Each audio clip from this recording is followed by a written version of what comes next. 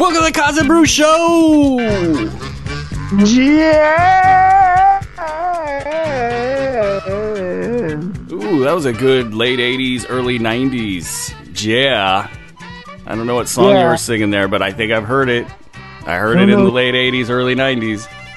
Is that a sign that you're getting old when, like, you are humming or singing a song, but you have no idea what it, where it's from or what it's called? Yeah. Was that it? Does that just mean... It was close. It was close, but I still don't know what it's from. It didn't help. I don't know either, but I believe it was from the late 80s, early 90s, when all great music was made. Hammer pants were in vogue. I would peg my pants, or attempt to. But like all good fashion trends, I was probably like 2 or 3 years late on that, and everybody had moved on. But how you doing, buddy? You feeling okay? I've been better. I'm a little slow. In the holiday, people don't like to talk about in the holiday season. They talk about and dealing with family and all this and the travel. What they don't talk about is the ungodly amount of alcohol consumption that happens during this time of the year. No one wants to talk about that, but I've fallen victim to that the last few days, and I'm not done with the Christmas party circuit either. So I gotta keep the engine ready. You know, the listeners may or may not know this after years of listening to us, but Koz is probably you're high up there in the Christmas party circuit rankings. Like you're up there, probably top 10, top 20, at least in Petaluma. You're a top 10, top 20 Christmas party circuit ranking guy. Because you guys go do a lot, and you know what? Hey, more power to you. Because a lot of people complain about this time of year and how much stuff they got to do, but you guys properly set aside time for what's important, and that is hitting the Christmas party circuit. You know what? That's actually a great movie idea. A la Wedding Crashers. That is good. I mean, it's just stupid enough to work. Yes, that is a great one. And speaking of dumpster fires, this is the dumpster fire episode of the Koz and Bru Show. We're going to talk about dumpster fires throughout the league and determine, are they dumpster fires just like right now, or are they going to be dumpster fires all year?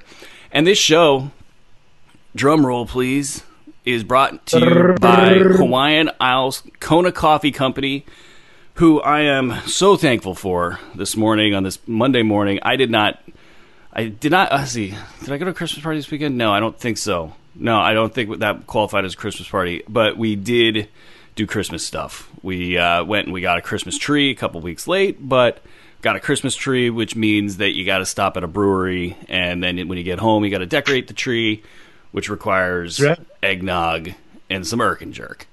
And if you're not familiar with the Irken Jerk is, that's brandy, really cheap brandy. Yes. Well, you could go with the VSOP. I've seen that, but I'm so partial to the Irken Jerk that, like, is it good, bad? Is it, what is that? It's just a little bit better. All right, well, either way you're good. I mean, but yeah, if you're just going old school, you go with the standard E&J. Is that a version of E&J you're talking about, or is it? Yeah, it's their high end one. Yeah, so it's their black label. Got it. Okay. Yeah. But all right. No, that's good, because I was just sitting here drinking this eggnog, thinking this is some eggnog and really crappy brandy. So I needed to step up my game.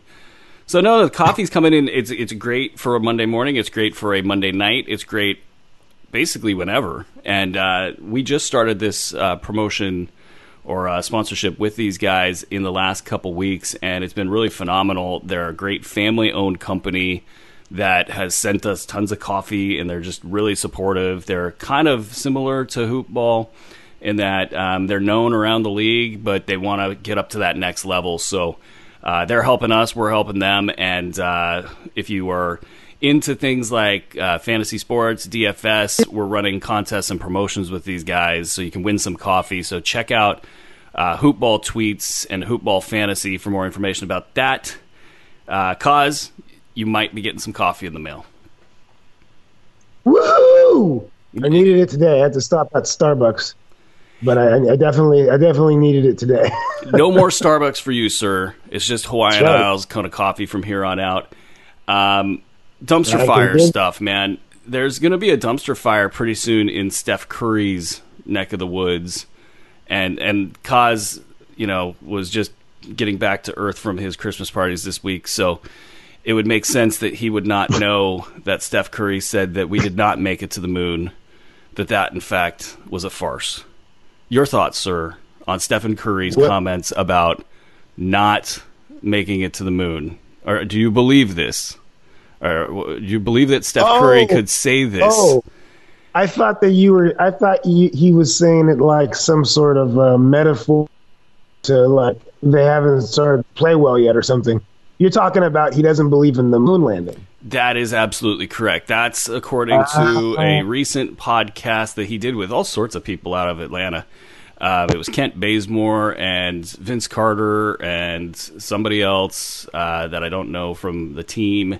And they had Steph on, and he made these comments in the podcast. So the folks over at my old stomping grounds at NBC Pro Basketball Talk had the transcript, so go check out at Basketball Talk on Twitter if you want to get the breakdown on what that story is. Surely this is going to come up because it's Steph Curry, and we just went through this with Kyrie Irving for like 6 months, maybe 12.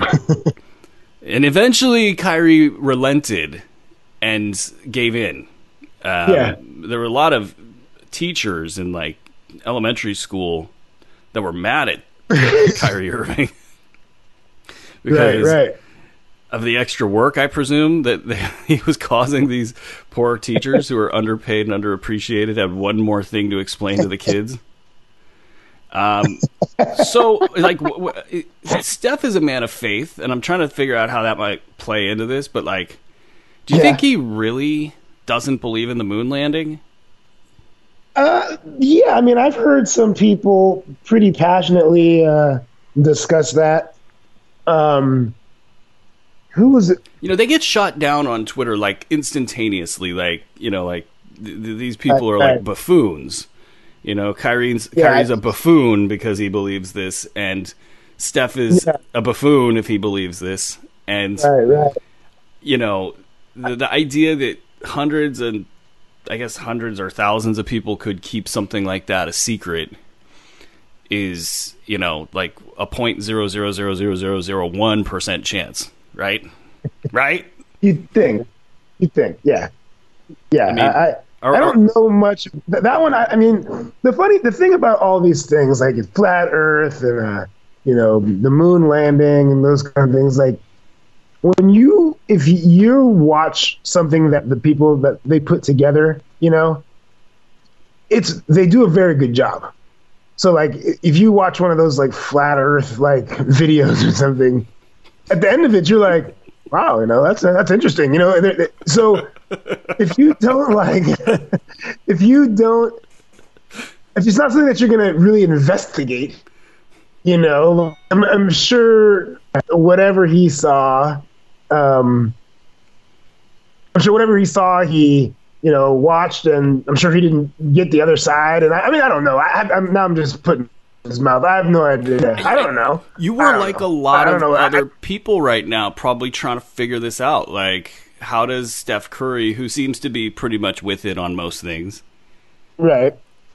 How would he come to that conclusion of that was staged? I mean, I know a lot of people probably think about it. That's a bigger that one I hear a lot more than the flat earther one. Yeah, well, I mean, the Chili Peppers had a lyric in one of their songs, So I mean, not that was that. Maybe that could be the only pop culture reference that I've seen of it, but it's definitely a more mainstream idea than flat Earth. Right. I mean, flat Earth, if you're going to have a weird idea, I'd rather be the flat Earth guy than the moon landing didn't happen guy. Because at least that one's weird. What? I mean, because if we had a flat Earth, you would just fall off the side of it. I mean, it makes no sense at all. It, to me, is absolutely hilarious. It means we're in one of those sci-fi movies where, like, What was that? There was, I'll never remember the name of it. Like a sci-fi movie where the Earth is flat and then like the oceans just sort of spill over the edge. So, I mean, what are odds-wise? What are we talking here? Is Steph gonna like apologize and say he didn't mean it, way. or is he gonna say he was joking? What's he gonna do here? Is he gonna go all in? He's got to go all in. If I was Steph Curry, I would look up the top 50 conspiracy theories, and I would like say a different one every week. Like next week, I expect him to say how talk about how Ted Cruz's dad killed JFK. Who put that one out there? Is that a Trump thing? Yes. Yes. Oh goodness. It was a wild thing to flash across the screen on a Monday morning. I mean, it's been calm, I think, for about 6 months where you wake up and you're not expecting craziness on your Twitter. That one, though, there was a good, fun little bit of craziness. And I kind of think he will. Oh, man, I hope he doesn't, though. I hope he doesn't back it up, because then we're going to have to talk about this for a really long time. And I don't want that for the school teachers across the United States. I just don't want that, because that one's too rough. Dumpster fires. I was going to tell you this story about my wife, but no, we'll go right into dumpster. We got a lot of ground to cover here. There's a lot of dumpster fires in the NBA right now, and it's pretty weird. Like, I don't think anybody expected like the Rockets and the Jazz to be this bad. I mean, they were like 2-3 in the West contention rankings. And they've been pretty bad. And then you got these like raging dumpster fires in Chicago's the most recent one, and it's also the funnest one. We'll jump right into that in a second here. The Suns are terrible, like really bad. And of course the Wizards. It's funny, the Kings didn't even really make this list, and I thought to myself, well, there is some dumpster fire stuff going on there, but even their dumpster fire stuff isn't like frontline news anymore. It's the rest of the league. I don't think you can call them. They're not a dumpster fire right now. I mean, they're a game over 500. I mean, you know. Well, absolutely right. In fairness to the Kings, they're a game over 500. They're playing pretty well now. They have caught a soft spot in the schedule here, which they've gone into Cleveland, and won a game. They're going to get Chicago, I think, tonight. Chicago reeling right now after firing coach Fred Hoiberg, and I don't even know where to. Like, when that hit the net, I couldn't even muster a reaction to it. It's like one of the dumbest 2 to 3 years in sports, really, because I mean, it just like didn't accomplish a single thing whatsoever. Hoiberg or the team? Both. I mean, and somebody broke it. I forget who did. Like, kind of did a little history of what they've been through and how they've done it. But like, bringing in Dwayne Wade and Rajon Rondo in the middle of this guy's tenure when he's a pace and space guy is just like, what are you guys doing? And the Bulls have been lucky. There have been teams like the Kings and the Knicks in the past 3 to 4 to 5 years to take the pressure off of them. Right. Did well to get Wendell Carter in the draft, so you'd think things were looking up. I mean, getting Lauri Markkanen and Chris Dunn via trade, you kind of like, and Zach LaVine, you really had kind of some good, good foundation there for a good future, but they didn't think so. They wanted to get rid of Hoiberg, who they worked their asses off to get in there. And now they've got Jim Boylan, who's like Jim. Where was he before? She's had a shot before, right? There's like, 2 Jim Boylans. There's Jim Boylan, which is the current coach of the Bulls, and then there's Jim Boylan, and Stat Boy's sending me, Ghost of Stat Boy sending me. Actually, I don't know which one's which. They might be the same guy. I'm pretty sure there's 2 of them. Assistant coach rankings are not my strength. This is what Stat Boy sent me. There's just like, let Now I really want to know the difference between Jim Boylan and Jim Boylan. Jim Boylan. There are two. I wish I was a Chicago media person so I could go to the game and I would every time I would address him like, Coach Boylan, can you talk to us about the game? Boylan, I was practicing. He's okay. The coach is Jim Boylan. Len is the new coach, and he's something out of like the 50s. If you were to just like look at his picture, and he's foaming at the mouth, and what he's done in Chicago is really phenomenal. Like, he's talking a lot. A lot of young coaches do that too. They like talk to the media constantly. And so things get out there and, quotes get made and things sound funny. The most recent, I think, aside from the firing, which we don't know a ton about, I should say, of Fred Hoiberg, like, it was so oddly timed that you kind of wonder if a player or two said, we don't want to play for this guy.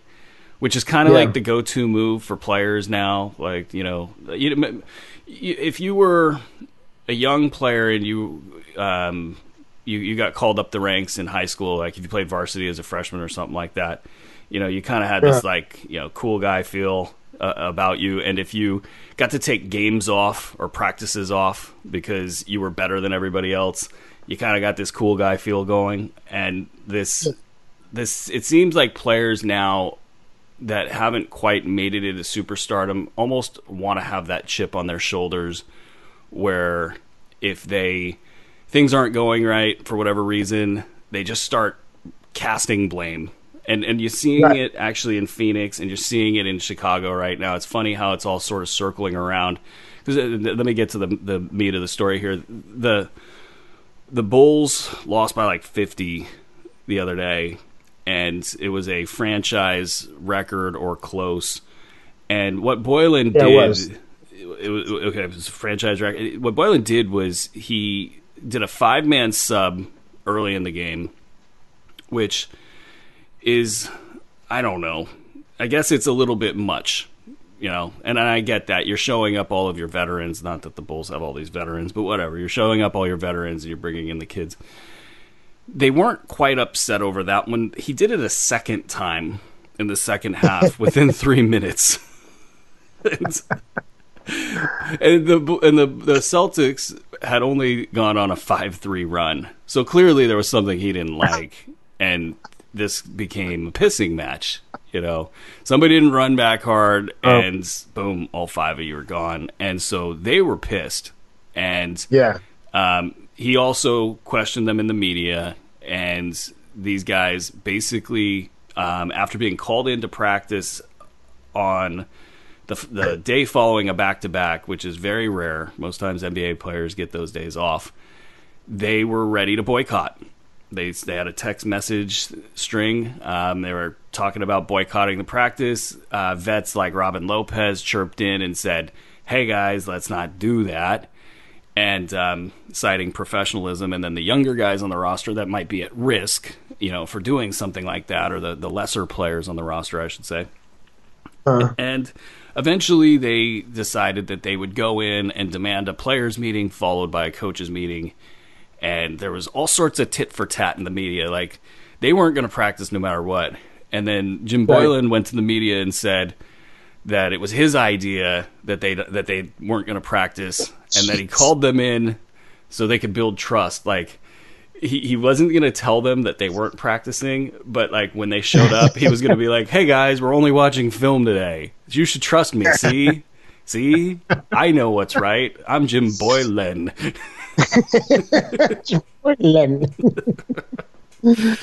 So that's, I mean, like, and the funny part now is like we're getting postmortems of the incident, and now players are being ruled out by Casey Johnson, the beat reporter for the Chicago Tribune, who some say is a little team friendly, and he's been around enough to be considered a pro. So, go with what you feel like there.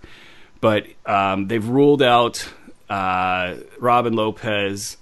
They've ruled out Wendell Carter and Lauri Markkanen as the ringleaders. They've narrowed it down to 2 to 3 people who are really pushing the sit out of practice agenda. And everybody else was sort of telling them, no, we shouldn't do that. And they're circling around and they're saying, this guy wasn't a part of it. This guy wasn't a part of it. And you got to wonder if it's Zach LaVine and Jabari Parker. These are the two that kind of feel like the most gripey of the bunch. And I could also see it as far as LaVine goes. I could totally see him being like, listen, if this guy thinks I'm going to be dealing with Thibodeau too, he's out of his mind. All this nonsense. He's like, no, thank you.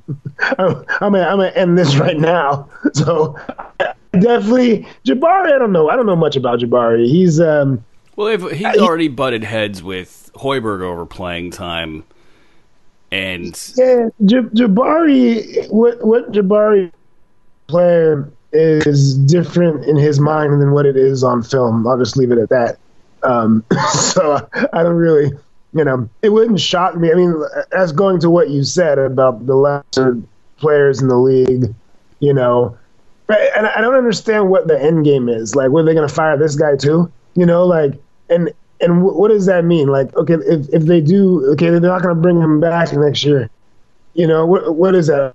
Oh, well, now I can thrive because I don't play hard. I'm hurt all the time. But now that this coach is gone, now I'll be able to become the player that I should be. I mean, I don't know. It was weird. Well, to be completely clear about this, Zach LaVine's been the most frustrated player about all of this, and the players have been talking to the media just as much as Boylen has been talking to them as well. Like sorry, that's going to be his name. So, I mean, it's definitely LaVine. He's definitely one of the pissed off guys. And I mean, there's just so much guh here. It's like hard to figure out what this team should do. I mean, Boylen is basically there for this year, I think. I don't think he's going anywhere. And I wonder, are the Bulls fine with him getting in there and torching this thing because they're tanking, and he can be the bad guy, and if he gets in there and roughs these guys up a little bit, then maybe they think that that's good for these players. But there's nothing good that's going to happen though as a result of any of this. Right. So they've just their decision making is just. I mean, I wasn't a big fan of the Hoiberg hire. I think that in watching the first half of that season, I think he's a college guy. I think even though he played and stuff, he's a college guy. I don't think that he was. There never seemed to be a. He said he was going to be pace and space, but they never played a lick of defense under him, and they never even the pace and space thing. It didn't seem like they were truly committed to that, even before they brought in Rajon and Wade. But well, it's the Bulls are. They're just they're a dumpster fire. Yeah, they're a dumpster fire, and it doesn't seem like they're going to be getting any better anytime soon. And the crazy thing is they have a cache of assets here. This isn't something you just kind of like summarily dismiss and say, hey, let's tank it away. And no. But that's kind of where they're heading. So much funny here. Like, he referenced that Greg Popovich is a big 5-man substitution guy, and I completely spit whatever I was drinking out of my nose. Like, come on, man, you cannot be comparing yourself to Greg Popovich in your third day. Anytime anyone says that, as a justification for their actions, it's like, oh well, this is how. Why are you making a grilled cheese and turnip sandwich? Oh, this is what Gordon Ramsay does. It's like, no. Start with the PB&J and work yourself up from there. He's he's getting in there, and he's just and he's unabashed about the fact that he's trying to disrupt. He called it shock and awe, and I thought, well, that was an excellent George Bush reference. I mean, way to go there. you got these players coming back. You got Chris Dunn and Bobby Portis coming back. Lauri Markkanen just came back. Wendell Carter's been playing great, and you have a player really in Zach LaVine who both him and Jabari Parker make this offense unwatchable. I watched a game 2 to 3 weeks ago where it was the fourth quarter, and there were like 2 passes, from aside from like primary action getting set up and really slowly moving the offense into place. Like the first player that got the ball was like, I'm not getting rid of this. I'll never get it back. And they just made their move and went. And I mean, no joke, fourth quarter, like 2 passes off of whatever your initial primary move was. And those 2 guys are really, they're tough right now. Like LaVine is trying to establish that he's the alpha on this team. And I think you're seeing this in Phoenix too with Devin Booker. I'll talk about them in a second. I'll just give a quick aside, but like Devin Booker was chewing out DeAndre Ayton left and right in a game, visibly on the court. It's like, dude, can you buy beer yet? Like, why are you all over me? And you got a laundry list of things that you do that I'm not chewing you out for.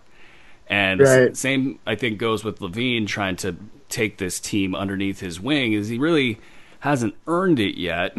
And Jabari Parker's out there trying to... Right, and Jabari Parker's out there probably not with this team next year. Got a big old deal, and he's really not going to play much because he can't defend the 3, and he's not as good as the other guys to play the 4 or the 5. So... they're just at odds with each other right now. And if you're the Bulls, what do you do? I mean, taking into account that you're a dumpster fire, that you're the Bulls, you can't get out of your own way. What do you do next? Like, you can't, in my opinion, I think Zach LaVine actually alluded to the fact that he said, well, we'll have to see what happens on Monday.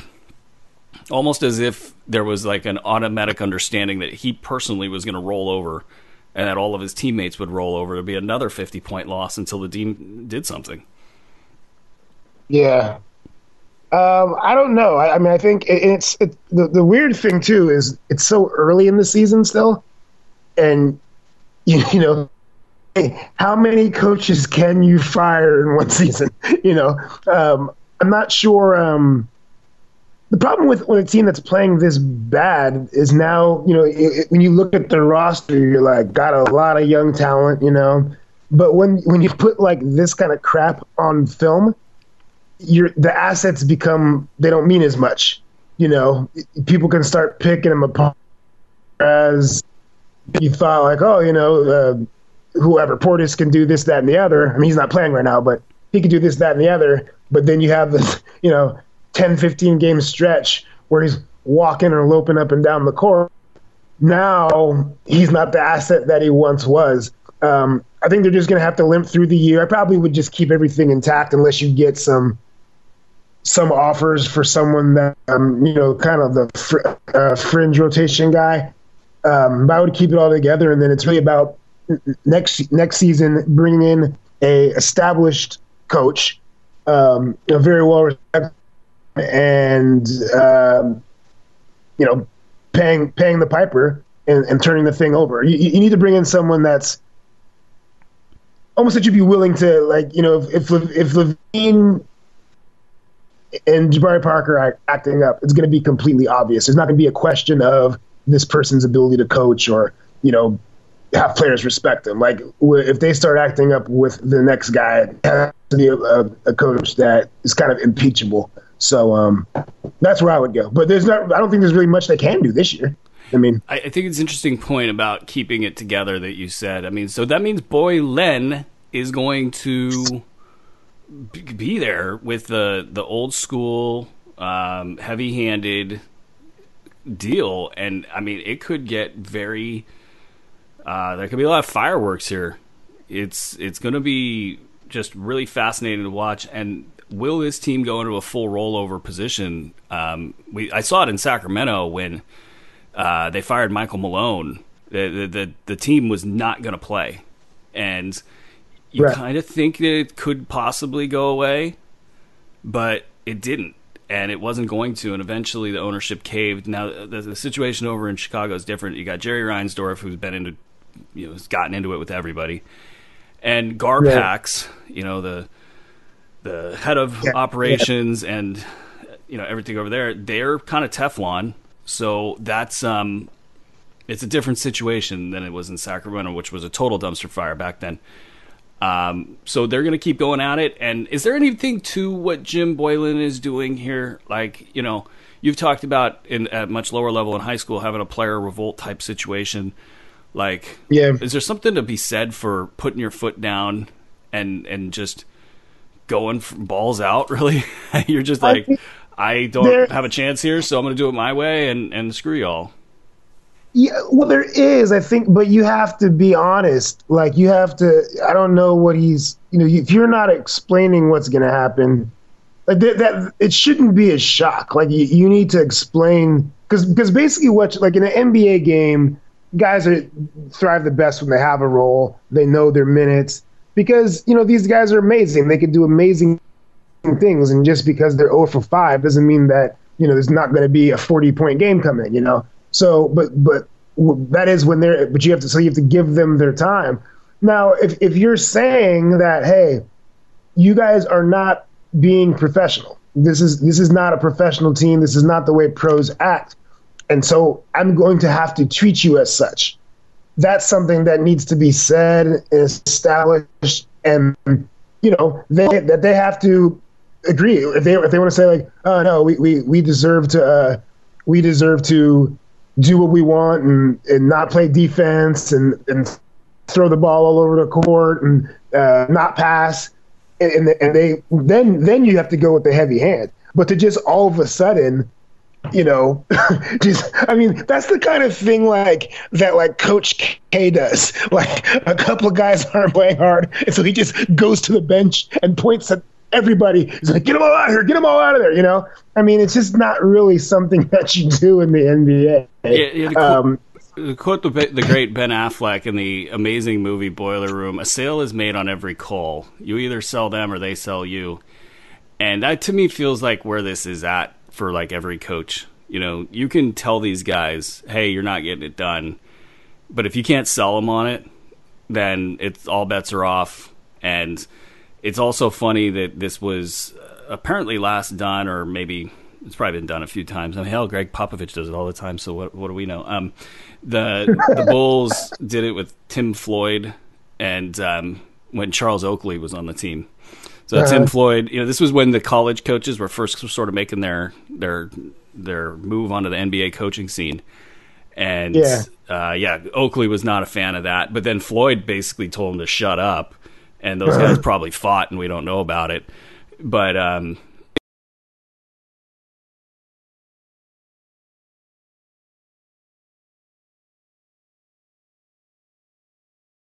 situation of a guy that came in and he's like, I'm gonna blow it up, and he's done blown it up.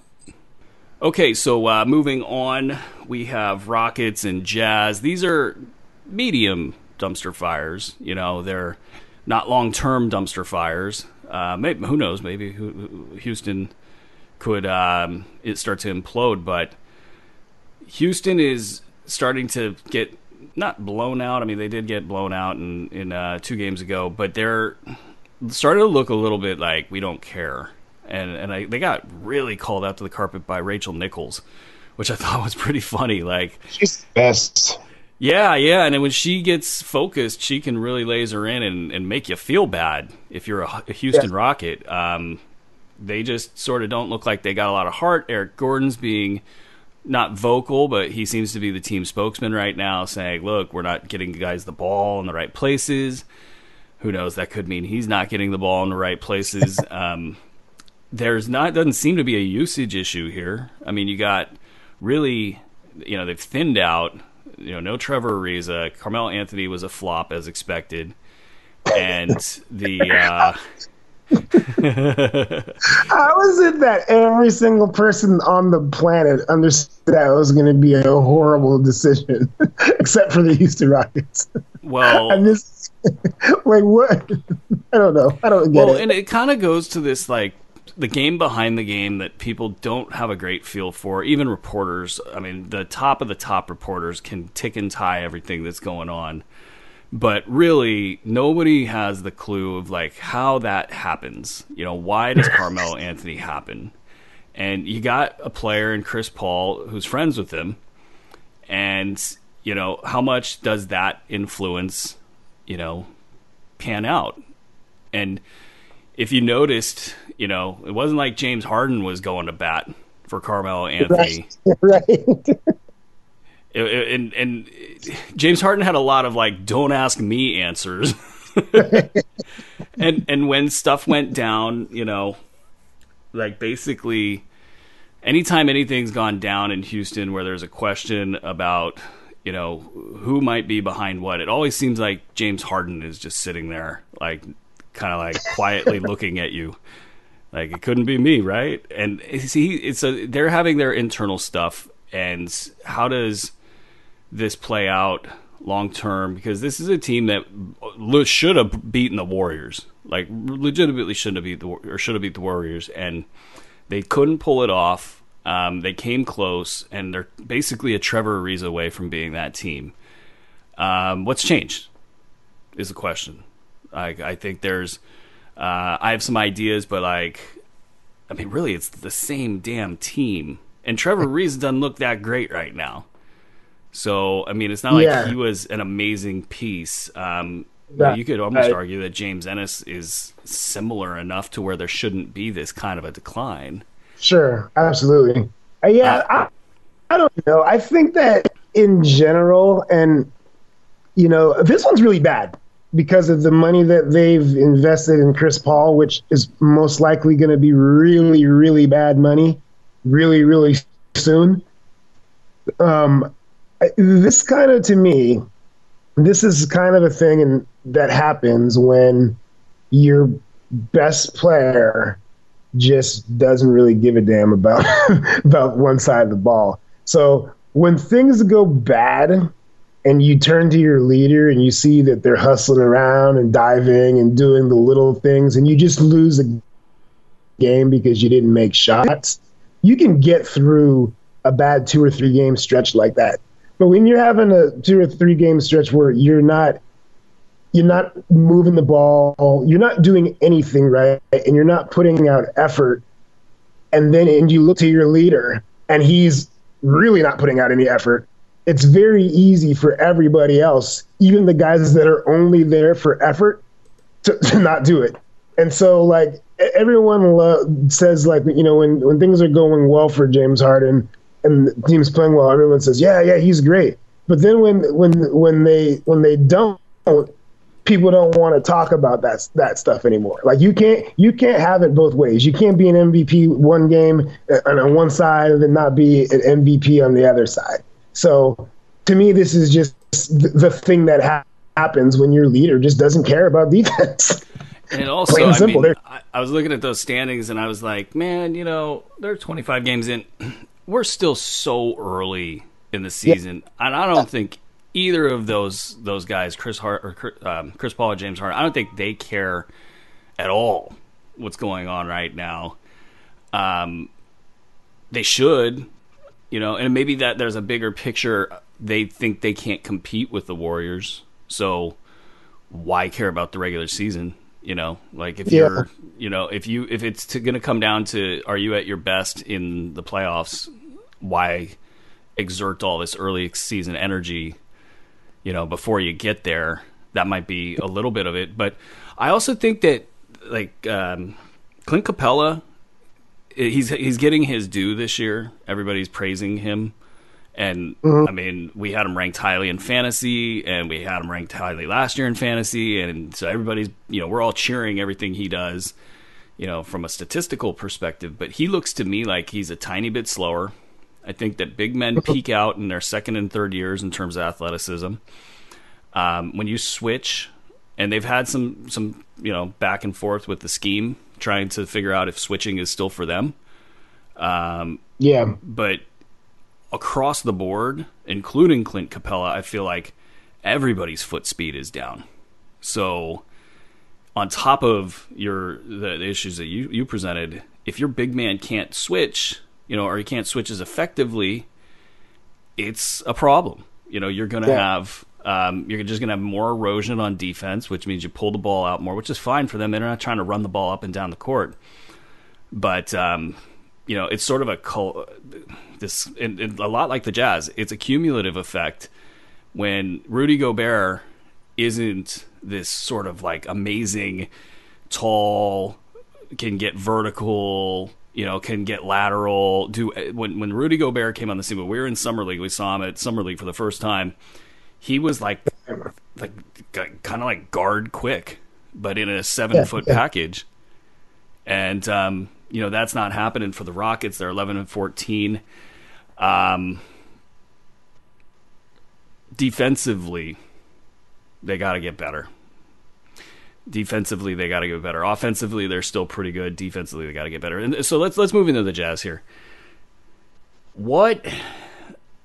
Utah. I mean, I personally have no problem pinning this a little bit on Rudy Gobert's lack of defensive just amazingness. Now, his stats are really good this year. He's been really good, on the glass. He's blocked shots. To me, though, it's just like with Houston. Like Ricky Rubio, really slow now, like really slow. And Donovan Mitchell he's his own deal on offense, but at least he gives you some athleticism there defensively. But like Jay Crowder, he's really slow now. Derek Favors, he's really slow. Joe Ingles, for everything that he's really, really good at and really elite defensively, he's not adding to the quickness, part of the equation. So to me, they're just really slow. And, offensively, they can't, they don't have a reliable playmaker outside of Ingles and Donovan Mitchell that can, like, sort of get their own shots. And Ingles is, still one of those guys that can pump fake you to death and, get off a high percentage shot. But he's not really breaking you down in isolation or anything like that. Yeah, his being able to get shots off, a lot of that depends on the defensive matchup and stuff too. That whoever's guarding him. I think offensively, I agree. Defensively, but I think offensively they have. I mean, Mitchell's just playing bad. I mean, like he's got to stop chucking the way he's chucking right now. I think he's only getting to the line like 3 times a game, something like that. Maybe 4, maybe shooting 4 free throws. That's unacceptable for someone that can get to the rim like that. He needs to be getting to the line at least, he should be shooting, especially as there's struggle. He should be getting to the line 8 times a game during these stretches, and I think that he's kind of falling victim to, the stat sheets and, long twos are bad and all that. Like he is clearly not shooting the ball well. And I mean, like, it's one thing when Klay Thompson goes 0 for 8 behind the 3-point line, because it could turn around really, really quickly. Mitchell isn't that good of a shooter. And so he needs to, when they're desperate for a bucket, it can't be, let me shoot my 7th free today. It has to be, let me go at least get to the line. So I think that, and like you said, they don't have a lot of playmakers, so their margins are razor thin. And he's the guy has to be able, when the other team is on a run, when they're struggling, he's the guy that has to at least slow the momentum down by getting to the line. And so that to me is their offensively their big problem. A couple things stand out when you look at their team stats. They're 27th in the league in turnovers. So when I think that, you either got somebody that's completely out of control, just doing crazy stuff on their own, or what's probably more accurate is when you have no options because you've lost all of your options throughout the course of the shot clock, you then start to do risky things. And that, not having playmakers is why they've got that turnover number so high. Only 22nd in offensive rebounding, which is surprising considering they play 2 traditional bigs that should be able to beat other teams up on the glass, and that's speaking a little bit to the quickness issues. With those two being big and tall, you got to have some quickness as well. Defensively, they are forcing turnovers. They are defensively rebounding the basketball. They're good at the foul line, but their effective field goal percentage is not great defensively. And when you look closer into the numbers, they're giving up a lot of threes. And that, to me, speaks to them giving up penetration, but then also not being able to recover. And it makes me wonder kind of like, well, where does that problem come from? Their regular field goal percentage defense is not great either. So teams are just scoring on them. And you look at Rudy Gobert's defensive rating, and it's pretty good. He's the best on the team. So it's really hard to point the finger at Rudy. But I do think there's something to the fact that when he was extremely special, that it siphoned off this area in the paint where players knew this was his area, and then they could tighten down elsewhere. And that's like the only thing without, really getting down with like 16 hours of Jazz film and really just trying to break it out.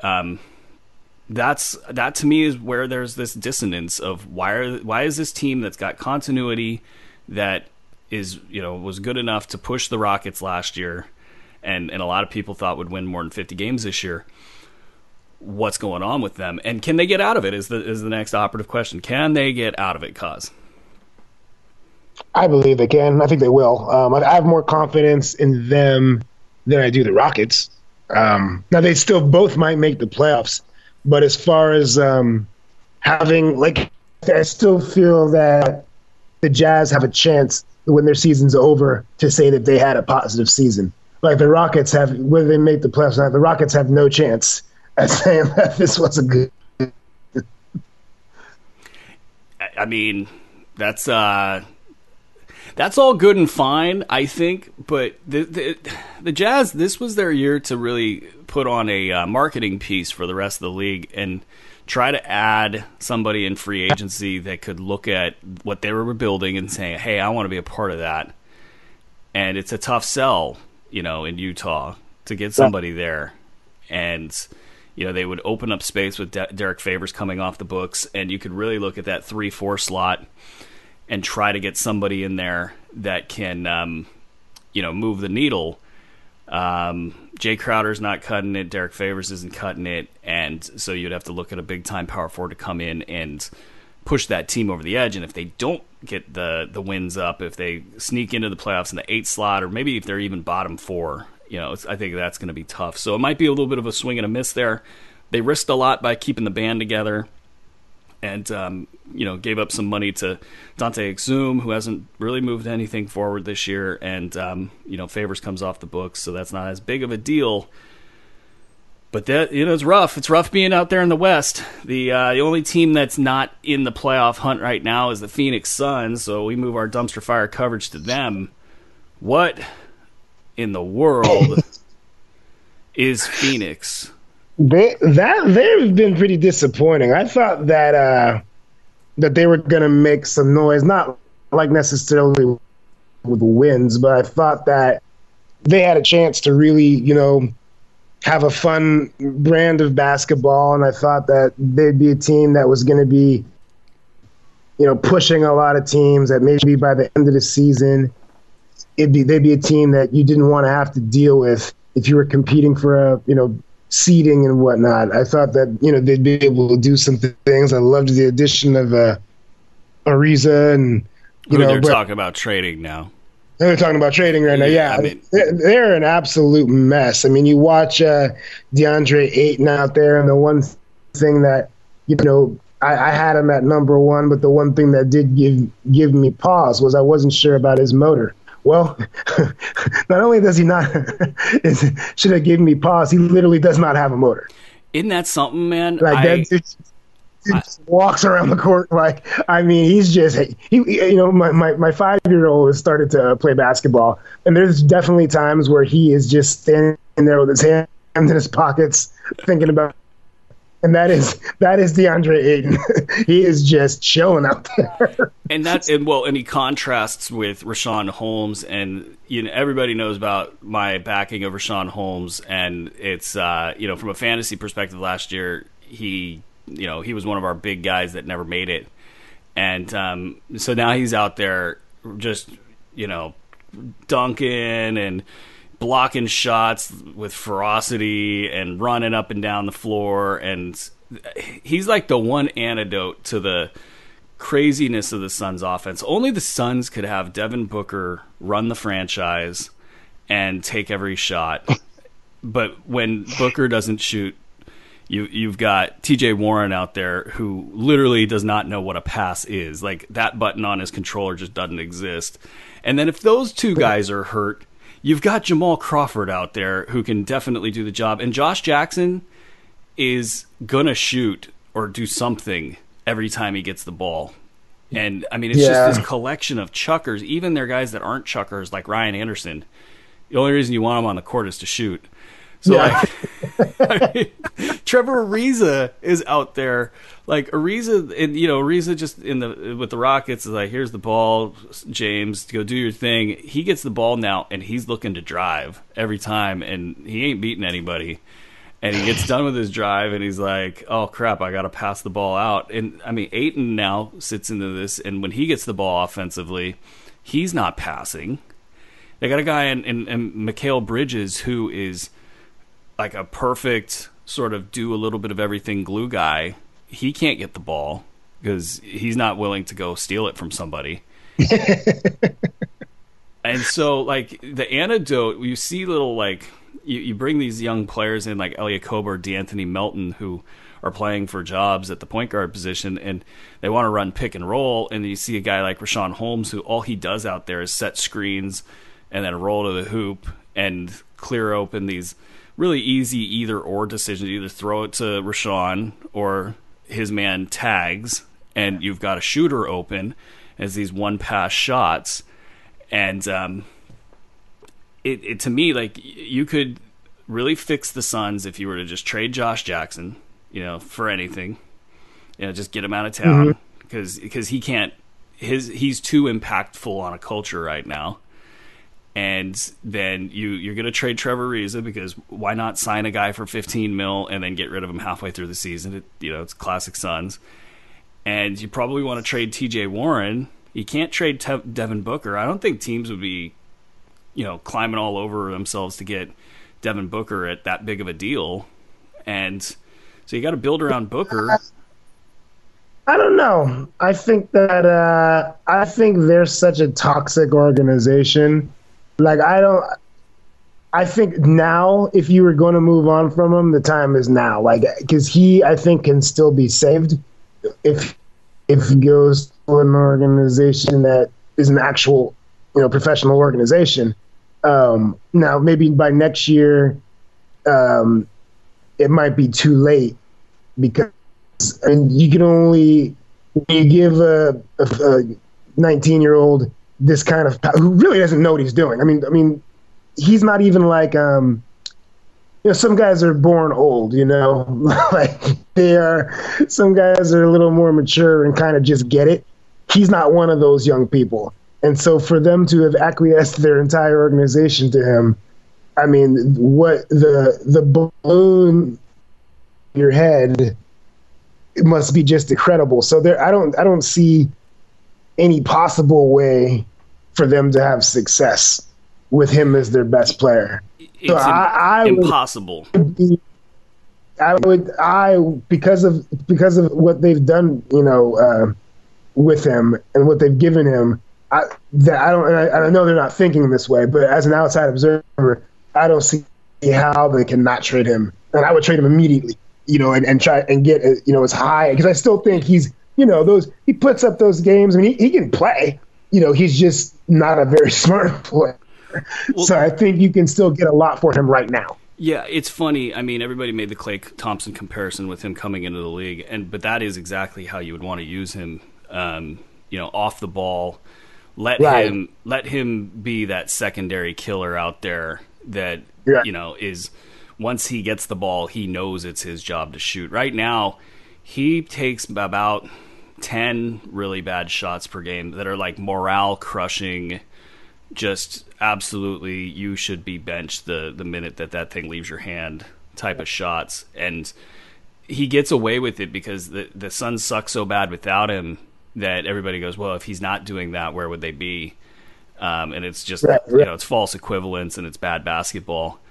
The Ayton stuff, it's funny. The conversation that hit me on Twitter was basically like, so what do you do here? You got a player that's arguably playing better than Ayton and Holmes. Do you give him minutes? What do you trade Ayton? And these things, they become impossible to do or very hard to do in reality. But I would absolutely be okay trading DeAndre Ayton and letting Holmes be your center for the next 2 to 3 years. If I could get something back for Ayton that was like top 10, like a top 10 pick or better, in that range of value, because I don't want people to find out 2 years from now that he is going to be a top 20 to 30 center and not much better. When you factor in the defensive issues, because defensively, that's where I look at him and I go, he ain't getting much faster, folks. And he's getting steals and blocks right now, but they're not really they're just not an indicator of what's really going on out there. And same thing with Booker. If I could get something for Booker, because I'm not the franchise that can handle him, I would be all for that. But I think that the simple pragmatic moves that they can make is they can get rid of Josh Jackson, they can get rid of Trevor Ariza, and they can get rid of TJ Warren and use those pieces to reassemble. And you're going to suck, but you got a guy in Mikal Bridges who needs minutes, that needs to be given the basketball. And with Holmes, I think you got to find a way to play him with Ayton or cut Ayton's minutes. And that's the dilemma. You start cutting Ayton's minutes, now the rest of the league knows he's not good enough to play. Right. Your asset has been crushed. And the last thing on the Suns before we quickly touch on the Wizards is this idea that Devin Booker should be, leading this franchise as the number one guy. It's this idea that the young player is able to handle that leadership role. And, when he's chewing out DeAndre Ayton on the court, those guys are legitimately beefing right now, in my opinion. And I think that whole team is sick of each other, because I would be sick of it. Like, I mean, the amount of missed passes and, with new coach Igor Kokoshkov out there, like, he's already showing signs that he can't handle it, which is probably unfair to him. But, him and Mikal Bridges are sort of getting into it, and Bridges is so down on himself that he can't even look his coach in the eye right now. And this is all playing out in public. It's not as ugly as Chicago, and it's not as relevant as the Rockets and Jazz, but it's a mess. It's a mess, and I think they can get as ugly as the Bulls pretty quick here. Well, and I was wondering, which team was worse between those two, and then the Cavs. The Cavs are making these. These teams are making the Cavs look normal right now. Right. It'll be a 3-team race between these 3 teams, and then the Wizards. I mean, the Wizards, they amaze me on a daily basis. Like, John Wall is going to take tonight's game off because of a heel injury. He said he shouldn't have played through it. I don't doubt that he has it. The knee is probably the bigger concern for me. He has no elevation right now, not compared to what he's known for. Right. He's still trying to beat players like he's a number one, and it's just not as efficient. Teams aren't as afraid. There's the constant drama surrounding this team. You can't move John Wall, so that's the biggest thing. Not anymore, His contract is insanely big. Otto Porter is the guy that's kind of the one you might consider getting rid of, but like, really, does that solve anything? You're No, the Washington Wizards. You got rid of a player that can help you. Like, yeah. They were just a party to a trade that doesn't matter. I mean, they picked up Sam Decker in the deal. Maybe Scott Brooks will play him. Who knows? It's Scott Brooks. Dwight Howard's out for the next 2 to 3 months. They don't really have a big man behind him. Jan Mahimi is not going to be able to stand upright. And Thomas Bryant is really their only healthy body. We issued a pickup recommendation for him in fantasy. But, they're in the East. By virtue of being in the East, they could still make it to the playoffs. I mean, they're out of it by a game right now. That is insanity. This to me, of all of them, feels like the dumpster fire that could rage on. Not just for like this season, but like 2 seasons. Oh no, they're a mess because you can't get rid of Wall. Like they're literally like there's no reason for anybody to go to a Washington Wizards game. Like there is no like they're not. I don't know what they're gonna do. I mean, I would assume. You want to keep Bradley Beal, but he's the only one of any value. And the problem is, if you were able to get like just great assets for Bradley Beal, the problem is now that John Wall is still the best player in your team. And he is clearly not a franchise guy. Not only with his talent, not only with his skill set that as eroding with his athleticism.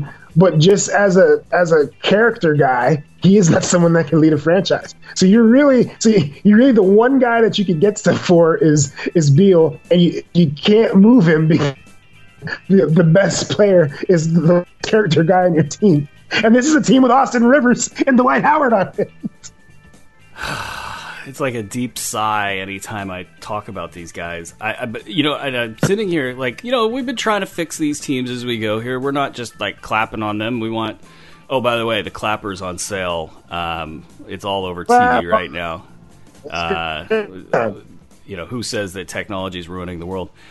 But like, we're trying to help these teams out. The only thing that I could think that the Wizards could do. I would seriously consider this, and it's not going to happen because he's a piece right now in Memphis that is sort of important, and they're in the playoff chase. But that's like Garrett Temple, is well respected around the league as a person, and he played in Washington with both of Bradley Beal and John Wall. And you wonder, can you bring somebody in like that? You're not going to move the needle player wise. I don't think anybody of consequence is dying to get there, as well as they can't trade their way in. The Wizards are going to have a real hard time finding a player that moves the needle. Right. They don't have anything to trade, so you got to look small here. And so, can somebody in a veteran presence come into that locker room and sort of take charge and get really what it is John Wall has to either, if he's not healthy, he needs to sit. That's unfortunate. If it's something else, then that's something else, whether that's, upstairs in the effort department. If he is truly out there partying too much, then that has to be addressed. But the fact that, like, I was willing to bet my house when he sat in their last game that they would win against the spread, and they ended up winning the game, and I forget who it was against, by like 25 points. And, I mean, you just knew that the minute he was off the floor, everybody's going to say, well, you know what? We can win without this guy. Let's show him. Yeah. And they did. And if they come out tonight, who are they playing tonight? The Wiz are playing the Pacers. If they come out tonight in Indiana, against a good Pacers team, and they keep it within 5, I mean, I need to get my bookie on the phone and try to put some money on this, because I'm tired of my good ideas going to waste, Koz. You'll get a good sense of what could. I mean, I think you could bench Wall and let Tomas Satoransky, get his minutes. He's a good playmaker, and they could just go with the less is more theory, and then you bring in a veteran, to sort of talk Wall off the ledge and talk these other guys into wanting to play with him again. That's the only thing I can think of, Koz. I'm out of ideas for the Washington Wizards. Yeah, they're a mess. I don't. The whole thing of I've heard those rumors about him maybe enjoying life a little too much, and that's a whole other issue. Because it's okay if you're a podcaster, but not as an NBA point guard. Yeah, yeah, because if that truly is a part of the equation, then they're even in a. I mean, that now I don't know. Ugh. And that's something that everybody's if that's true, the whole league knows it. That's not something. And that's the problem. I think the whole league does know it, and he's now in the trap. He can't get out of it. You're playing poorly. Everybody knows that. Everybody else is partying as well. The NBA is a drinkers league, right, man. Somebody's going to turn the page back on that, and it's going to be a great story for somebody who one of the writers that listens to this show all the way to the 106 mark. Here's a story for you. I don't got time to write it, but it's about the league drinking, and because everybody's out there, and that was the basis of his defense early in the preseason. Is basically like, I'm a man, I can do what I want. I.e., hey, I'm not the only guy out here doing this. Right. Get off my back. You're not doing it with the star that's, whatever. And so it'll be a tough road to hoe for the Washington Wizards. But these dumpster fires, I think we did a good job helping these teams out. We told them how stupid they were. And in the case of the ones that are still playoff relevant, that they need to get better. As we said it from our couches out here in California as we close the show. Thank you to Hawaiian Isles Kona Coffee for the coffee that powered me through this show. I couldn't be more thankful. They're out on their Twitter account promoting Hoopball Tweets, which is where you can find the Koz and Bru show, and we're very grateful for having them on board as a flagship sponsor of everything we do here at Hoopball and at the Koz and Bru show. So for Magoshi Chinyani, I'm Aaron Brewski. I'm not going to read off the Facebook and the Twitter stuff because screw y'all. You don't tweet at us anyway, and we don't tweet at you. And another one's in the books. Peace. Peace.